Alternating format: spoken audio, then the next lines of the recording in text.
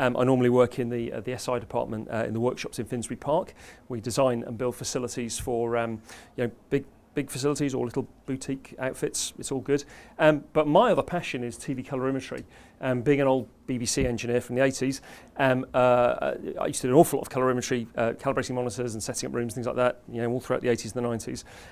And recent years, we seem to have seen something of a return to that. So we have quite a thriving colorimetry side to our business. So setting up projection rooms for people, advising people on workflows. For some of these sort of more esoteric, DCI, P3 colour spaces, those kind of things. But even as facilities get bigger and they need proper colour workflow management, through their edit, through their grading, through their deliverable type processes, advising people on those things. So it's something we do a lot of. And occasionally, Jerry and Alex get me up to Glasgow to do calibration for customers up here. But today's session, here we are, TV colorimetry, Rec.709 calibration and high dynamic range. So obviously Rec.709 is that venerable standard that's been with us since the early 90s, and it describes the colorimetry of HD television. Rec.601, the earlier standard, comes from the early 80s, and when digital television was really just being thought of. But we'll start today with a bit of a canter through sort of colour science, bit of Colorimetry 101, just so that we're all kind of thinking about kind of those things, and how that translates to film and TV, and how we model human vision in film and TV. And we'll move on to why we calibrate, why it's important, that consistency of colour response through a facility. And then we'll talk a bit about metamerism, which is a sort of long sort of colour science word, but it's very important because it affects the choice of colorimetry probes, how we do the mechanics of calibration. And then we'll talk a little bit about the current state of broadcast monitors. And I direct you to go and look at the 24-inch Canon 4K monitor that's outside attached to the Media Composer that's showing some 4K material out there. We've got some high dynamic range footage that myself and Dave Skeggs, another one of our colleagues who's here, we shot for BVE this year. And when you see high dynamic range stuff, it is staggering how much more sort of latitude there is to the picture compared to regular television cameras. We'll talk a bit about building LUTs. And whereas 10 years ago we would build LUTs to allow people to have broadcast monitors that looked a bit like film stock, nowadays we build LUTs mostly to try and tame domestic displays, be they projectors or big LCD or OLED televisions, so that they match the grade 1 monitor a little bit better. And the future, Rec 2020, which is this fantastically large colour space that we hope will come in with UHD. Wide colour gamut and high dynamic range, because those things kind of go together. Wide colour gamut, high dynamic range, increased resolution, higher frame rates. They're all the kind of promises that come with UHD and kind of what we've all been sort of jonesing for so long. So,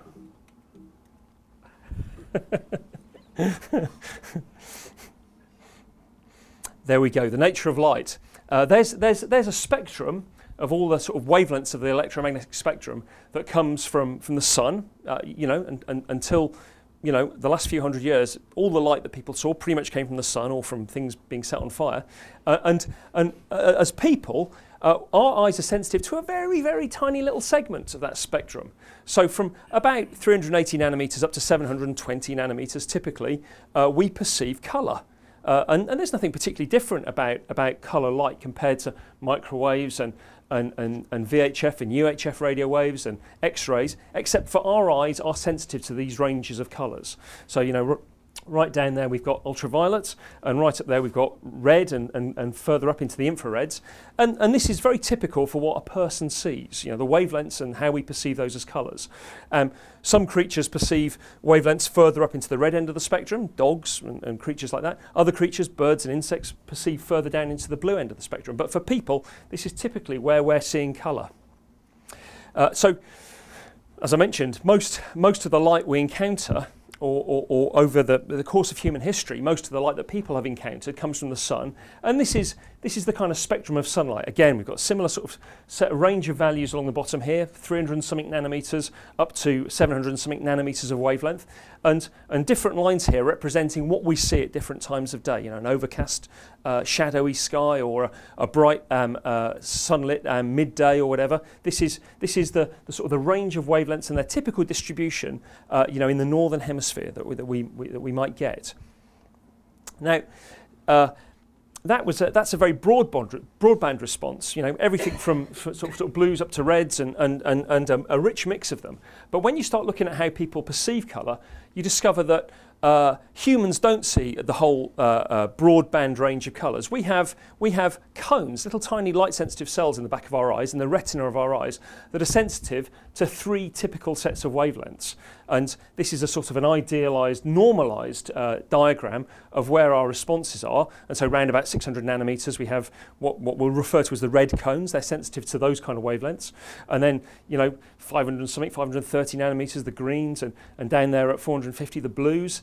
And by an amazing sort of trick of interpolation, your brain kind of fills in the middle bits. And if the greens and the reds are being sort of tickled kind of equally, you see sort of like an intermediate wavelength. And you know, you don't think to yourself, I'm seeing a very greeny red there. Your brain says, this is a yellow. And we're very used to that. You know, where the illusion of a continuously varying set of colours is presented to our consciousness. And we're not aware that our brain is doing this trick of having to interpolate red, green and blue wavelengths. Now, it is a very complicated system because you'll look that the red response peaks again there underneath the blue response. In fact, because this is a sort of an idealised graph, what we don't see here is actually this is a negative lobe, and that the red response around about 450 nanometres actually goes negative. And so when you're looking at very, very blue colours, the effect of that is that it also sucks any red content out of the picture as well. And so eyes don't just work by measuring a wavelength and saying that's the colour we're seeing. They work by this clever synthesis of a mix of the red, green and blue colours, and by those tri-stimulus values, that's the word we use, tri-stimulus, we have the illusion of a continuously varying sort of rainbow of colours. This gives rise to something called observer metameristic failure, or sometimes metamerism or metameristic failure, because as you look along the wavelengths here, you can see that there are several sort of positions where greens and reds get very close to each other, there and there, similar amounts of closeness, and this whole business of the red negative lobes and everything else. So there are wavelengths which are clearly different, but you'll perceive as the same. And there's nothing you can really do about that. And in fact, monitor manufacturers rely on this to be able to present you with a complete range of colours on the front of their lovely LCD, OLED, whatever kind of monitor. And metamerism is kind of a bit of a cornerstone of understanding sort of colorimetry and how that translates into monitors and cameras and things like that. So anyway, there's another effect called colour constancy, which Edwin Land, who was the inventor of the Polaroid camera, discovered. And his great sort of experiment was on a very large white wall in the Polaroid factory. He painted a Mondrian, a mixture of blocks of colour. So big was this Mondrian that standing in front of it, if you were like a metre standing away from it, it would encompass your entire field of vision and you couldn't see anything else. And then he would light it with different coloured lights. And so he'd sort of stand somebody in front of it and he'd say, what colour is that patch? And they'd say, oh, that's clearly a green patch. I can see a green patch there. So he'd say, close your eyes, and then he'd adjust the colour of the lighting. So there was no green light whatsoever in the light that was illuminating the scene. And when the person opened their eyes and he says, what colour is that patch? Rather than them saying black, because there's no green light to reflect off it and give you the feeling of green, they'd still see green and they'd still be able to perceive what they previously saw. And it's almost as if you've got a little RACS engineer, a little colour guy, you know, sitting in the back of your eyes, kind of grading your vision as you go along. And you can see this effect. I mean, you can find hundreds of these pictures online. I nicked this off Wikipedia. But that pink square there, the pink sort of card, you know, stare at it on that picture, then stare at it on that picture, and they clearly look like different colours. But because of colour constancy, actually, if you measure it by pointing a photometer at it, it's exactly the same colour. And you can find numerous examples of this online.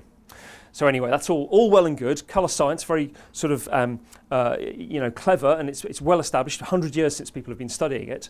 But when we get to sort of TV and how we do things in TV, the thing that kind of turns, you know, a black and white TV camera into a colour TV camera is this thing called a dichroic block. It's a fantastic bit of optical engineering that sits inside a TV camera, and as the colour light comes in, the dichroic block, it's a set of prisms at the right sort of set of angles, splits the image up into a blue component, a red and a green component. And you get something like this. You get three I suppose we would call monochrome images, but they represent the red parts of the picture, the green and the blue. And if you look at the first image there, the red image, look at the colour of the young woman's blouse. It's sort of very brightly coloured there because it was a red blouse. Look at the green and the blue components, not so much. There's almost no green or blue in her, in the shirt that she's wearing. Similarly, look at the green foliage behind her head, and in the green image it's very pronounced, not so much in the blue or the red. And so this fantastic bit of optical engineering, the dichroic block, is able to split up our multicoloured world into three component colours, three component images, which we can then start doing work with. Well, as you well know, we barely ever deal with RGB data in television. If you've got an SDI cable, the likelihood of RGB data going down it, which it could be, is rare. Most of the time we're dealing with YUV. Well, that's what very lazy engineers call it. CBCR is a better designation. And so just looking at that first scale there, good old colour bars, it's not hard to say, what are we looking at here? We've got something that's very bright there and very dark there, and as we run our eyes along the colour bars there, we can see it's the same number of bars, 1, 2, 3, 4, 5, 6, 7, and that's clearly corresponding to that one, and that's clearly corresponding to that one. So this first bit of what we deal with in modern production workflows, the luminance signal, is somehow related to the overall black and whiteness of the picture, and that's exactly what it is. It's a luminance signal, it's the black and white signal, and it's what we kind of keep at maximum resolution when we're moving signals around facilities down SDI cables, when we're encoding things onto an Avid, when we're playing things out, putting them on a transmission server or whatever. And then we've got these two other signals. And again, it's a bit harder to tell what these are. Looking at this one, clearly, like, this is something very, very negative going, and maybe that's that, and this is something very, very, very positive going, and maybe that's that. And so with a bit of kind of imagination, you can see that this signal here relates to the blue signal, but it's not entirely the blue signal. It's the blue colour difference signal. It's how different our picture is at any specific point away from blue. So yellow is very unblue, and blue is very, very blue. And similarly, for the third signal, the red colour difference signal, the CR, or the V signal, if you're a very lazy engineer, is related to red. When it's at its maximum, we've got a red colour. When it's at its minimum, we've got a cyan colour. And so cyan being very, very unred and red being very, very red, that's what we deal with. So you might think to yourself, well, why on earth? We've got a camera that's capturing RGB. Why on earth do we turn that into something different? Three signals that aren't RGB, And if we look at the equations that govern that inside the camera, Mr. Sony, when he designs a new camera, he has to go and look these up so that what comes out the BNC on the back of his camera is correct. And so here's the old 601, from the early 80s, and here's Rec.709 that we deal with now. Clearly, the luminance signal, as we call it Y, is built by mixing the red, the green and the blue in some proportion. And then the two colour difference signals are made by taking away that luminance signal away from the colour component we're interested in and scaling it and adding something to it and whatever. And in fact, you could spend all day going between YCBCR and RGB. You've got the mathematical recipe here, the equations. You could go between RGB and YCBCR all day, converting backwards and forwards. No quality would be lost, no changes would be made. And so it begs the question, why on earth would we do that? Why do we bother to use a different set of numbers for moving pixels around our facility, on and off our Avids or whatever, rather than the RGB by which they were acquired? Well, the trick is that if we go back to our, go forward to our, I've actually lost a slide. Excuse me a moment. There we go, Microsoft Word will save us. Yeah, look, I knew I'd lost a slide. So here we go. Here's our colorimetry model. And we said earlier that blue was very anti-yellow and cyan was very anti-red. And so you can kind of see that whereas that previous slide where we could see the response of the little cone cells in the back of our eye, how they relate to wavelength. In 1931, or in the 1920s, I should say, a lot of research was done into colorimetry and how we perceive colour. And this is the diagram they came up with. And so rather than having 3 values, RGB, it's been translated into a 2-dimensional shape, and you can still see the wavelengths around the edge of this. I mean, it looks like a guitar plectrum, doesn't it? It's sort of like this curvy shape here, with you know, all the way from those very deep blues round to reds with all the intermediate wavelengths. And so essentially we've mapped a 3D set of values onto a 2D space, a 2D surface. And we refer to this as a gamut, the gamut of human vision. And there you can see inside there, that triangle, that's Rec.709, that's the limits of television colorimetry. Well, you think to yourself, well, that's pretty poor, isn't it? Look at all those greens that we can't represent on television and all those reds that we can't see on even a nice HD telly. That's the case, you know, television is a very poor carrier of colour. And then right there in the centre, we've got D65, which is our white point. By universal agreement, that's where our white point is. And it's that kind of, that proportional mix of red, green and blue right in the centre there. And so this is the model, you know, in one image, this is the model of colour that we use for pretty much everything nowadays. Print, television, film, anything where people are worried about colour consistency. People who manufacture paint know about this model of human colour vision.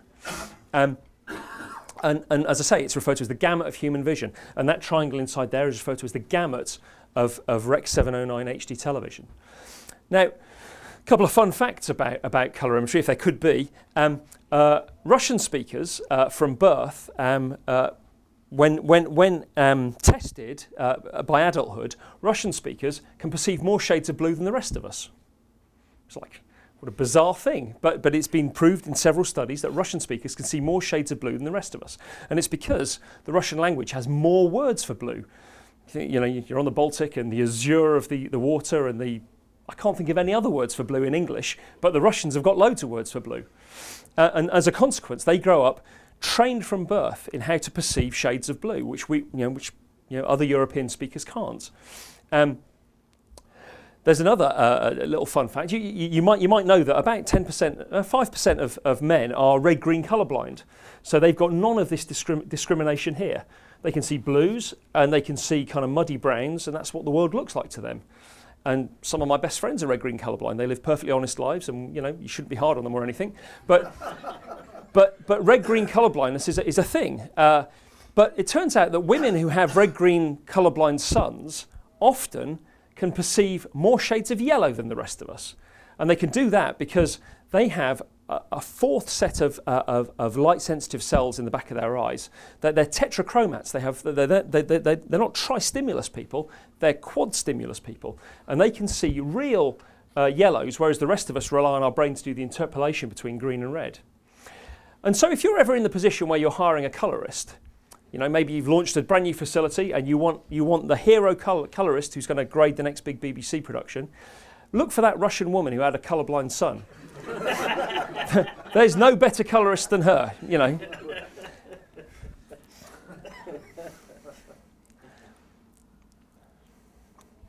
So colour is one thing, and the mechanism by which we perceive colour is those red, green and blue cones in the back of our eyes. There's also some other light-sensitive cells in the back of our eye. In fact, they're a lot more numerous. They're called the rods. And there's about 100 times more rods than there are cones. And that's what gives you broadband detail to your vision. I was doing a similar presentation at BT last week. One of the engineers said, oh, it's like luminance. And it's exactly like that. You know, you've kind of got luminance sensors in the back of your eyes, and you've got colour sensors in the back of your eyes. The luminance sensors are a lot more sensitive, and there are a lot more of them. So think about when you wake up in the middle of the night and you look at the red dressing gown that's across the bottom of your bed. You don't see a red dressing gown, do you? You see a grey dressing gown. And it's only really when there's a decent amount of light in your room that you see the red dressing gown. You know, you're a lot more sensitive, both in resolution and in sensitivity to the black and white images. And so that brings us to this idea of gamma.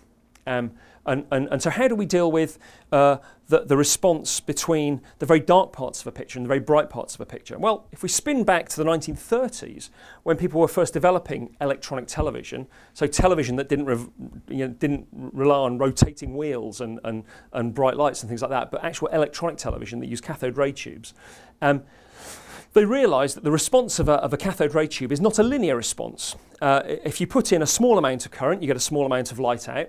If you put in a larger amount of electric current, it doesn't relate in a linear fashion. It has a gamma response. And so at the time, because there wasn't a concept of everybody's television having digital processing inside it, at the time the broadcasters said, well, the BBC said, we should define a gamma that's the inverse of what televisions will have, and that's what we'll apply at the camera end, so that when our pictures get through to the domestic viewer at home, they see a consistent linear response between the very dark parts of the picture and the very bright parts of the picture. And so for 50, 60 years, we got used to the fact that standard definition television had a 2.2 gamma. So that's the shape of the gamma curve. When we got to Rec.709, the EBU and SMPTE really goofed up because they didn't really define what the new gamma for television should be. And so a lot of people pressed on with 2.2 as the gamma. We like 2.2, it kind of works all right, pictures look all right. A lot of people said, actually, the definition for the camera is nearer to 2.4. We should kind of use 2.4 or 2.35 you find in lots of monitors. Actually, the truth of the matter is a lot different. It's defined in Rec. 1885, 1886, can't remember, and it basically defines a much more complicated gamma than we're used to. And it's really only in the last few years we've started to get equipment that actually complies to it. So here's that 1886 specification there. It's quite a complicated waveform that's described, and the best you can really do is in bright environments, so maybe in an edit suite where the curtains are open most of the time and the lights are on, 2.2 is a good compromise. In a kind of a dark grading room where the lights are controlled and nobody's kind of opening the curtains and stuff, 2.4 is perhaps more appropriate. But 1886 is more complicated than that, and it's only really, as I say, the last few years, couple of years really, that monitors have started to have it. So if you go and look at our Canon monitor we're showing outside, one of the choices for gamma on that is 1886. And so if you're working in a Rec.709 environment where it's important that things are right, go for 1886 rather than any of the compromise values of 2.2, 2.35, 2.4. Charles Poynton, who's kind of forgotten more about colorimetry than most of us ever knew, he kind of makes that observation that if you've got a controlled environment, 2.4 will do, but it's not perfect. And we kind of like perfect, really, wouldn't we? Anyway, moving on. A lot of what we do is setting up people's grading rooms, their viewing theatres and things like that, so that they've got accurate colorimetry. And you remember that word I mentioned earlier, metamerism, or metameristic failure. The probes that we use to measure the light coming off a monitor, they typically will be set up to mimic the metameristic failure of the display technology they're working towards. So this is my workshop, and you can see there's my Tektronix, and I've got a little signal generator there, and I'm feeding a white field into two monitors. One of those is a Sony OLED monitor, and the other one is a JVC LCD monitor. And they've both been calibrated correctly so that the pictures showing on the front are close. It's a good match. One of these probes is an LCD probe, and the other one is a general purpose probe that can handle different display types. And you can't see it there, but on my next page, I can show you an enlarged view. You can see that on my general purpose probe, I've got colour values that are those XY measurements there, with that luminance measurement there. But on my DK Technology LCD probe, which is now pointing at the OLED monitor, we're getting entirely different colour readings. And so this tells us that that £200 X-Rite probe you bought on Tottenham Court Road, or whatever the technology shopping street here in Glasgow is, which they told you was great for CRTs, LCDs, OLEDs and plasmas, there's no such a thing. This is the spectral response of a CRT, and you can see that kind of blue and green look kind of good, don't they? That's kind of consistent. And if we think back to the diagram we saw earlier, looks pretty much the same. But look at the red response there. That is the sort of the final word in red phosphor in a CRT monitor. This is a Sony BVM D24, if anybody remembers that model. And so clearly, this is a million miles away from what we'd want for matching to human vision. the metameristic failure of the CRT, of the phosphors in the CRT, is clearly quite bad. But you know, this is a 100-year-old technology, and Mr. Sony and all the others have had a long time to develop what they call a matrix, which is just a little weighting circuit. You know, in the analog days, it's a bunch of transistors and resistors. Nowadays, it's done digitally. But they had a long time to develop a matrixing function so that they would boost and attenuate these values such that it would give a pretty good approximation. The metameristic failure of the monitor would be, in a way, matched by the matrixing function to the metameristic character of your eye. And for many, many years, we just assumed that if you wanted to accurately calibrate a CRT, you'd have a CRT probe that matched the metameristic character, the spectral distribution of the monitor you were going to point it at. If you're going to do LCDs, that was another model. If you're going to do plasmas, that was another model. And it got to the point about 3 or 4 years ago where I used to dread my 6 monthly visits to Channel 5 to do all their monitors, because I'd be carrying like 3 Peli cases with probes in. Now, there are probes that do a better job than that. They're called spectral radiometers, and they do a broadband measurement, but they're kind of quite complicated gadgets. They've got rotating mirrors and prisms and CCDs that have to be cooled to a certain temperature before they'll work reliably. And they cost more than £20,000. It's not the kind of thing you let the clumsy engineer carry in his rucksack to the client's premises. So all these devices are what are known as photometers. They measure RGB, a bit like your eye, but a bit like your eye, they have metameristic failure as well.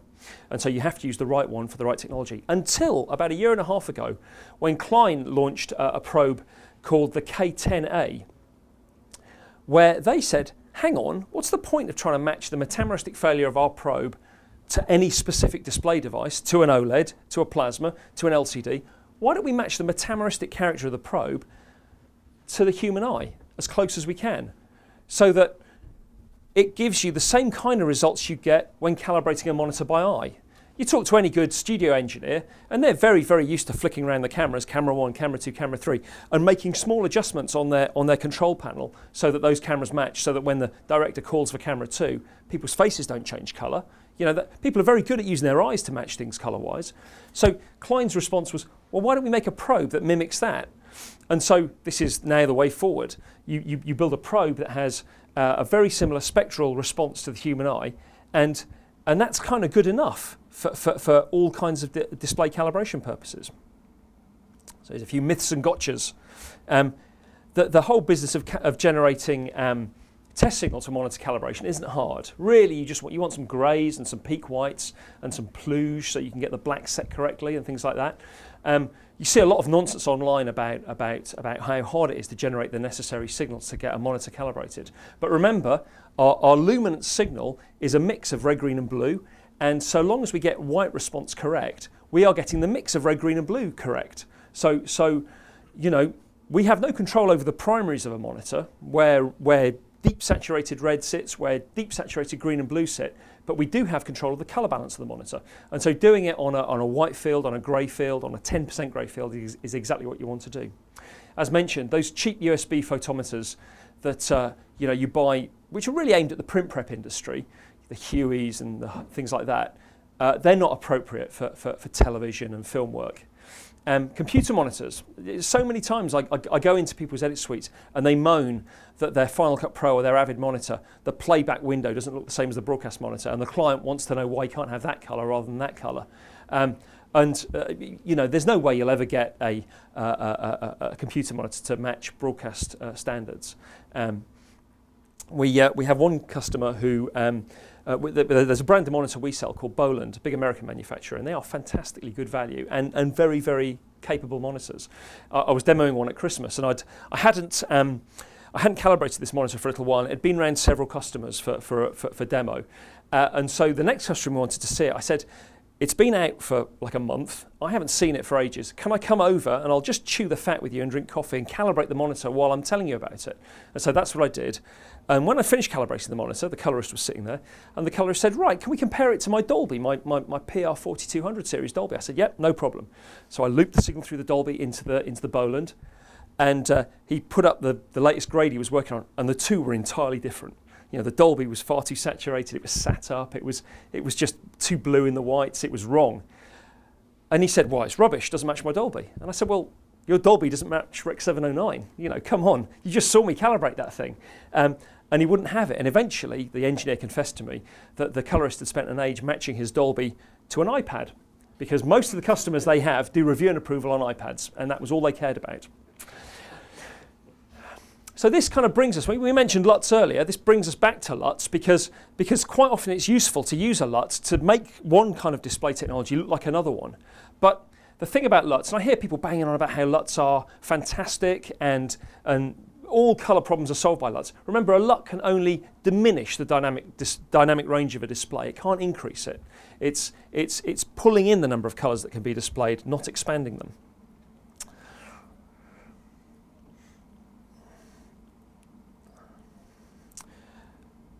So one of the things we use LUTs for a lot nowadays is to tame domestic displays. Back in the 90s, when you built grading rooms, you would intentionally put a composite domestic television at the back of the room so that it was a grot monitor, so that if anything was going, I mean, the pictures could look fantastic on the grade 1 at the front of the suite, but maybe you're doing something that's not going to translate well into domestic deliverables. And so we'd put a typical, you know, domestic set at the back of the suite so that at least somebody had eyes on what it was going to look like when it was transmitted. Nowadays, that seems to have gone out the window, and everybody wants a big 55-inch plasma or a OLED at the back of the room that perfectly matches, you know, the monitor at the front of the room. And I often think, well, you know, you spent £18,000 on that monitor. What makes you think that £1,000 telly at the back can match it? And if it can, why did you spend 18 grand on that monitor? Why don't you buy 2 of those?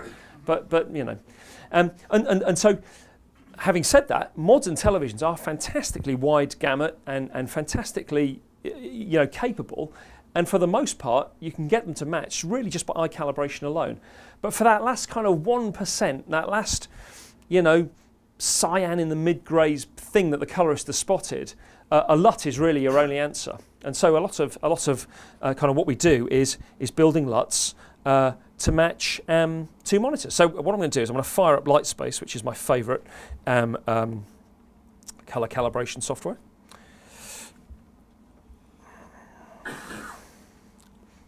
Oh, there's a new version. Do you dare me to upgrade? Yeah, you've clearly been at too many trade show demos. So I'm gonna pull in a profile I took of this is a Sony OLED television. And look, there's our, you know, we're familiar with that already. There's our CIE 1931 chromaticity chart. And I think I only ran this as a 10-point LUT. We'd normally do a 17-point LUT for you know, matching displays, but time was of the essence, so I think I only ran a 10-point LUT. But you can see that, look, the primaries, they match pretty blinking well, don't they? And the white point is bang on, and the 2 triangles sit on top of each other perfectly. So the gamut of this Sony domestic £800 OLED television matches our Rec.709 profile almost perfectly. And if I close that and I say, well, okay, that's, you know, we're feeling pretty good about that, but, you know, colorists are fussy people, and we want it to be exactly as perfect as possible. So what we're going to do is we're going to build a LUT with Rec.709 as our target color space, and with that profile as our source, and we're going to turn that into a LUT. And so if I hit create the LUT, Lightspace tells me that the color space conversion reports 100% within target range. So this you know, £800 television is entirely capable of displaying all the Rec.709 colors. So that's kind of good, isn't it? So let's take a look and see what that LUT looks like as a cube. And so what we're seeing here is those colored dots are the Rec.709 color space. And the cube that surrounds them is the limits of the monitor's colorimetry itself. And so you can see there's quite a lot of gaps between Rec.709 and the limits of what the monitor can do, particularly in the green end of the spectrum. It seems this monitor can go much further out into greens than Rec.709 requires of it. And, you know, similarly down there in the yellows. I mean, clearly there's processing goes on in domestic television, you know, true pixel TM, you know, and all those other kind of funky modes that tellies have, where, you know, things aren't perfectly linear. But, you know, pretty much this LUT to make this OLED look exactly like Rec.709 is not going to have to do a lot of work. And we can take this data now and export it and copy it onto a memory stick and copy it into one of those £400 AGA LUT boxes or a Blackmagic box of some sort. And that television now is tamed. That television is a Rec.709 monitor. And you know, as a display device is as faithful, if not more so, than you know, broadcast monitors of only 5 years ago. So you know, we live in a world where things are a lot better than they ever used to be. So let's crack on. So there we go. That's our. We've seen that already. There's our Rec.709 equations again. That's how the luminance is made, and remember it's a mix of red, green, and blue, and that's how the two colour different signals are made, and they, you know, just kind of weighted and you know, luminance removed versions of the blue and the red channels. But what you will notice is that the luminance channel, which is, if you remember, is our black and white, it's our grayscale data, is entirely dependent on red, green, and blue tracking well with each other. You want this to be true of pixels that are very near to black, just like 5%, 10% grey, and you want this to be true of very bright white pixels, things that are very near to maximum whiteness. You want your grayscale to track correctly from an RGB point of view. So this is the profile of a well-known broadcast display. I say broadcast in quotes, because although I could get this monitor to be quite close to a black and white neutral in the low end of its range, right down near black, and in fact I chopped it off, but actually the colours kind of come together at peak white. But all the intermediate values, so the black line is an idealised grayscale response if everything was good, but the red, green and blue lines are the actual response as read back from the front of the monitor. And this is a monitor that's sold, and I see in huge numbers in TV facilities, and presumably some people grade off it as well. But the grayscale between very darks and very bright parts of the picture is very poorly represented. There's a lot of RGB crosstalk. So that one will remain unnamed, Sony. This is the model that we'd prefer you to buy, made by Boland. This is our own demo BVB25 that lives its life in a flight case, travelling between facilities, and there's the idealised grey response and the red, green and blue response sat on top of it, and you think, well, that's as close to perfect as perfect can be. You know, how on earth has Mr. Boland achieved in his OLED monitor what that other gentleman couldn't achieve in his monitor? Well, I mean, there's no secret, you know, and in fact, Mr. Flanders does the same trick. As their monitors come off the production line, they point a probe at it, and they profile the monitor, and they load a LUT into it, so that they've tamed their monitor to be Rec.709 compliant. Because all display types have failings. An OLED's failing is it has poor RGB linearity. The RGB, those tiny, tiny little semiconducting elements, which are so close to each other that you get kind of quantum effects, electrons leaking between the little LEDs, and that gives rise to poor RGB linearity within the display. We never had to deal with that with CRTs. CRTs were very, very linear, so long as you didn't overcrank a CRT so that it was, you know, kind of, you know, bent out of shape at the top end. CRTs were remarkably linear in their RGB response. LCDs, pretty much so as well. LCDs suffer other things, CRTs suffer other things, but the thing that OLEDs suffer from is poor RGB linearity. And so if you're in the business of buying an OLED monitor for broadcast, you really should be looking at one that comes with a profiled LUT in the machine already. I mean, nowadays it's very cheap to buy a decent quality LUT and bolt that on the back of your monitor, but it's kind of nice that manufacturers have taken the trouble to do that. And as I say, the Boland BVB25 is one that does that. Flanders CM250, another fine monitor, that does it as well. And you wind up with a monitor that is kind of tamed from the factory. Now, interestingly, that there is, I won't make a secret about it. It's a Sony PVM A250, but it's the PVM range, the professional video monitor. With Sony, if you want that RGB linearity in the monitor, you have to go to the BVM range, which is a £12,000 monitor. It's not a £4,000 monitor, it's a £12,000 monitor, and that's their distinction. You want the broadcast video monitor, you get good RGB linearity. If you buy the professional video monitor, you get that. And so that's, I don't know why they do it. Perhaps they think that they'll cannibalise their BVM range if they sell PVMs that are kind of good enough. But yeah, that's the kind of way of things at the moment. So that brings us to the future. Rec 2020 is the standard we're all aiming for, for 4K and 8K ultra high definition television. And I'm not one of those people who kind of gets very fussed about 3840 and 4096 pixels. The DCI film snobs get very sort of uptight if you describe 3840 pixel 4K as 4K. It's not 4K, it's UHD.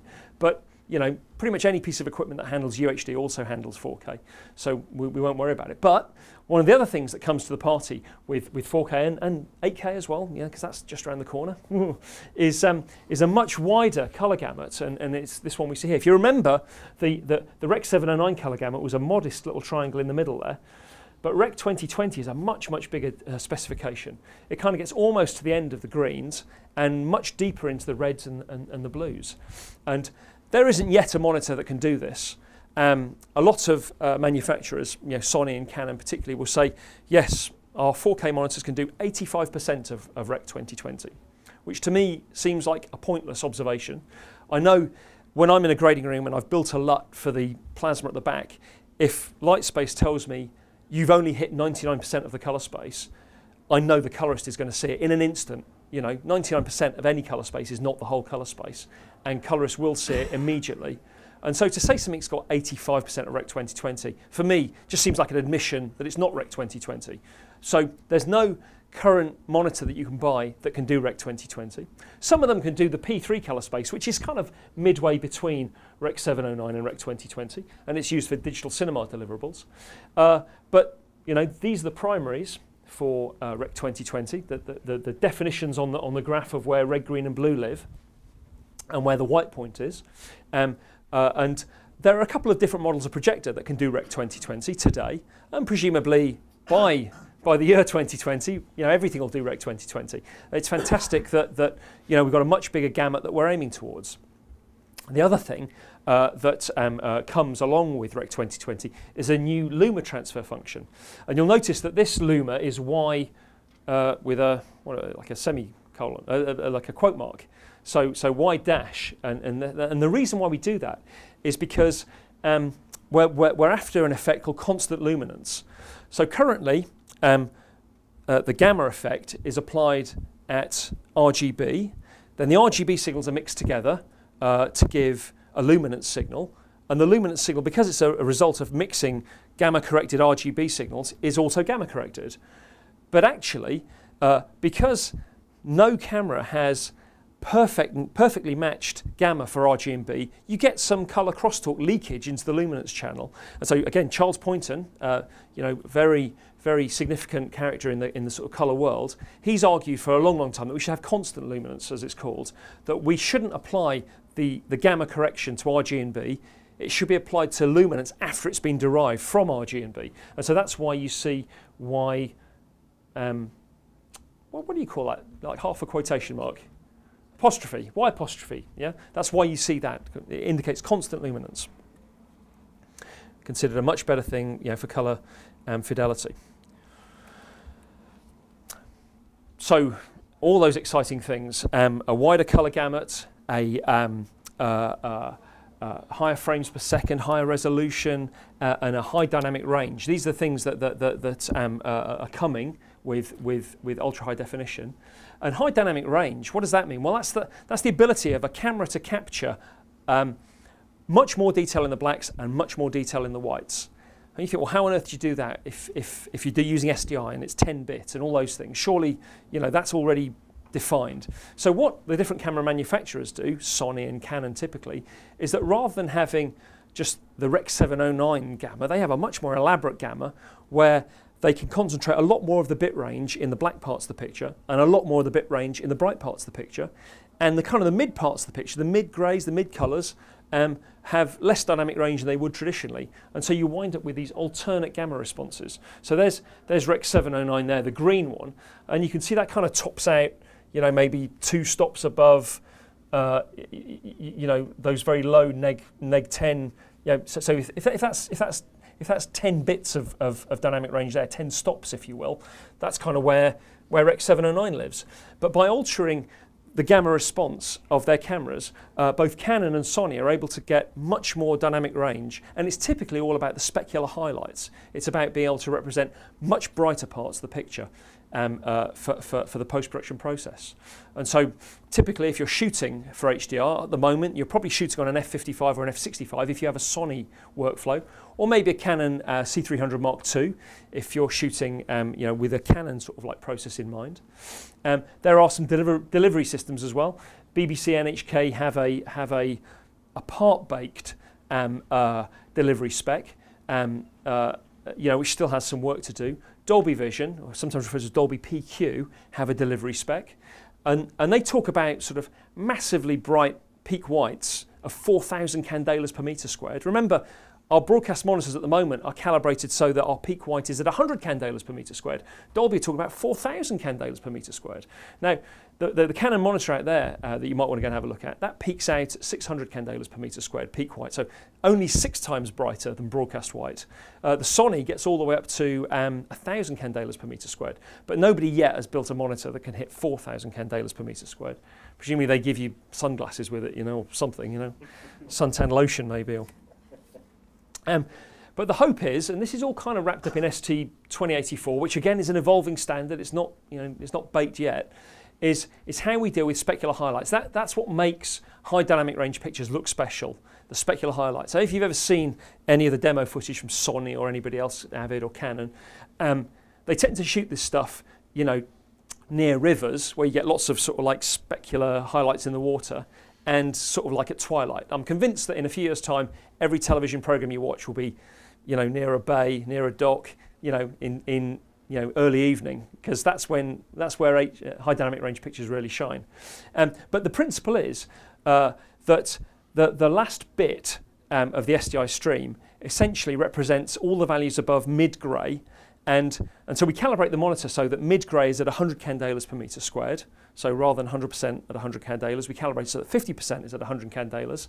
And that last bit, that last half of the dynamic range, is devoted entirely to specular highlights.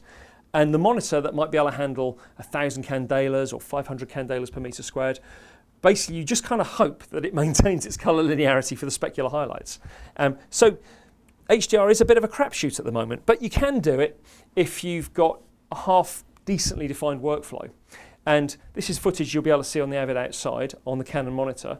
So this is some stuff we shot for BVE, and I literally just put the camera on the floor pointing down Tottenham Court Road in the dark, and yeah, it doesn't come out great on a projector because this isn't a blinking high dynamic range projector, is it? But anyway, it's not a high dynamic range PDF either. But you can see that if you look at it, go and look at it on the Canon out there, you can see in the headlights of the taxi, you can see detail inside the headlights. You can almost see Lucas Industries kind of like, you know, embossed in the glass inside the headlight.